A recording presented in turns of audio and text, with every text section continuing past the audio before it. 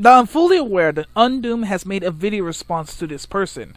For some of you who do not know who Undoomed is, allow me to explain in a nutshell. Basically, he's just like Slenderman without the scary stuff, and he tackled feminists and crazy bigoted Christians like Josh Fernstein. And he's a smart and pretty cool guy, so I suggest you check him out. Now, under normal circumstances, I would respond to the original video. However, I don't have the original video with me, nor is it on YouTube, so good luck finding the original video. However, thanks to the power of video editing, I can still respond to this person and show you how batshit insane feminists can be. I hear voices in my head, they counsel me, they understand. I'm talking about an article that I read on CNN. I will have it linked down below.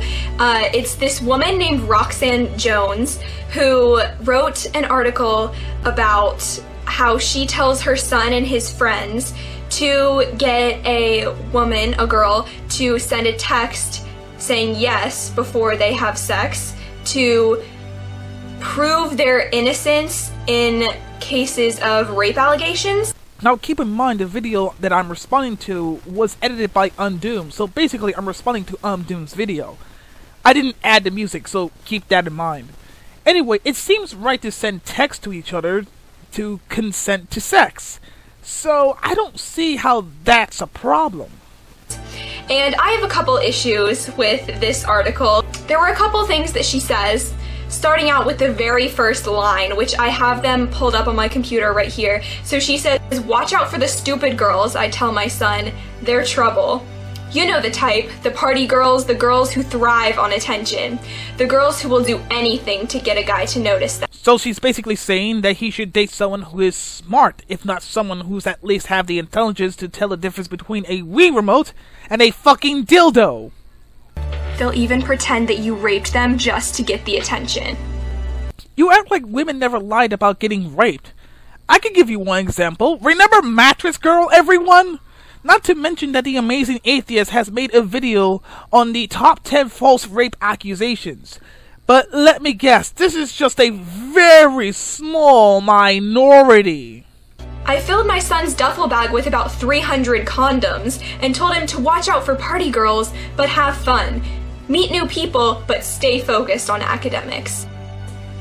Now, this doesn't have so much to do with the topic of the article, as I think it's really contradictory to give your son 300 condoms and expect him to stay focused on academics and not use them on these stupid party girls. How is that contradictory? The mother doesn't expect him to be some sort of super player and have sex with many girls as he wants, but she wants her son to remain safe and not impregnate a woman or get any diseases.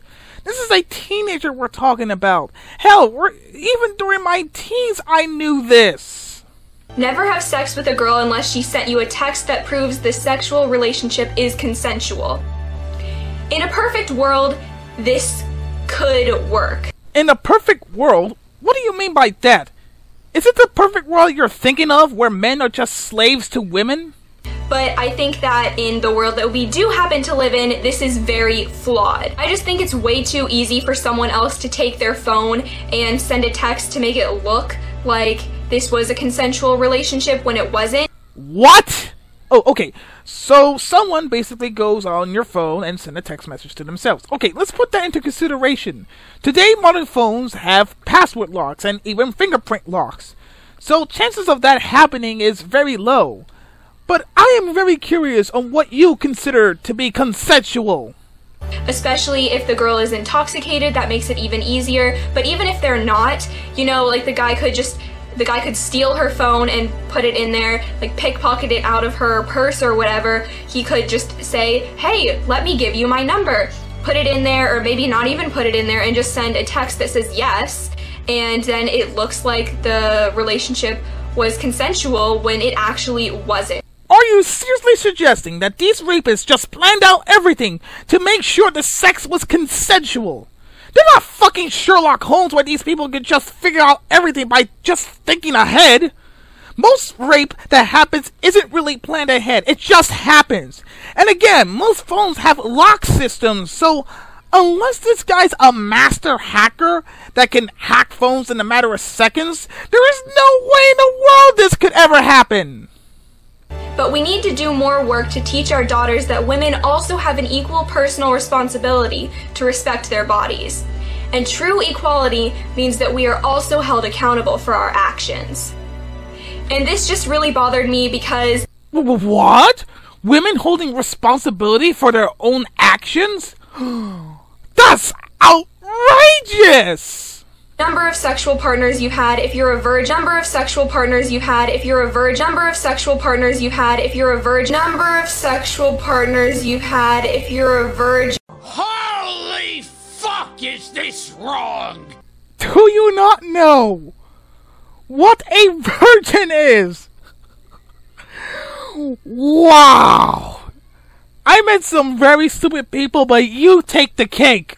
Number of times you've had sex, those kinds of things should not matter for your self-respect or how much other people respect you. Yeah, but girls shouldn't have to have any responsibility for their own actions whatsoever. You know, if the girl just decides to take the car and decides to drive recklessly, it's not the girl's fault that the car crashed into a wall.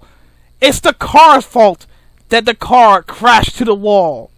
Nobody wants to be a stupid girl. It's time for us girls to smarten up.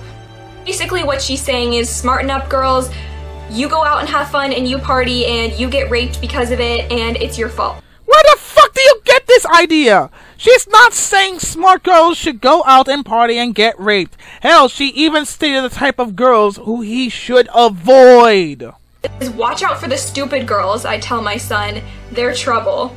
You know the type, the party girls, the girls who thrive on attention, the girls who will do anything to get a guy to notice them. She is saying that the smarter girls are the ones who don't go out partying and drinking just to get attention.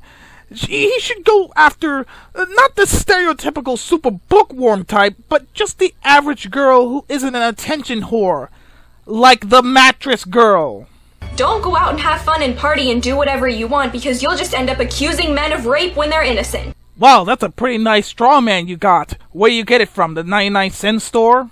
So, my problems with this article is putting the blame on the woman for being raped. So basically you're complaining about how women should not be aware of their own actions and become a little bit more smarter and be more aware of their surroundings?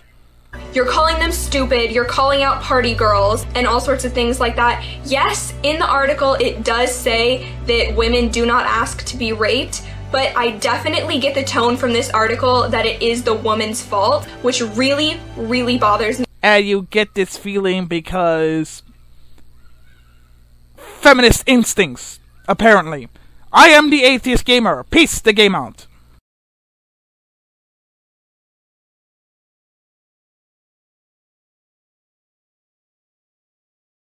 Number of sexual partners you had if you were a virgin.